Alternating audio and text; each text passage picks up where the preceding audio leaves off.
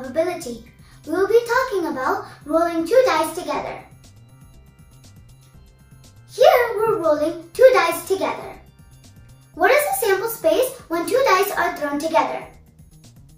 Number of events can be 6 times 6 is 36 because each die has 1 to 6 numbers on its faces.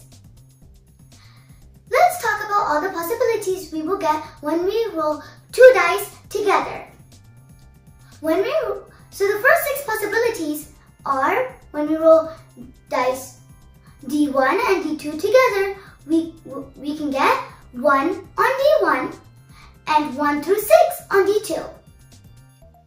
The second 6 possibilities we can get when we roll D1 and D2, we can get 1, 2 on D1 and 1 through 6 on D2. Similarly for third, fourth, and fifth possibilities. And the last 6 possibilities, when we roll D1 and D2, we will get 6 for D1 and 1 through 6 on D2. These are all the possibilities we can get. So we had 36 possibilities. Let's talk about some of them. When we're rolling D1 and D2 together, these are some of the possibilities we will get. First possibility is when we roll D1 and D2, we can get 1 on D1 and 1 on D2. Another example is 2 on D1 and 2 on D2. Third, 3 on D1 and 3 on D2.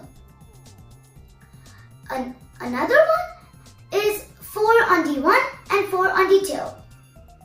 Another example is getting 5 on D1 and 5 on D2. Last but not least is getting 6 on D1 and 6 on D2. These are all the 36 possibilities we can get.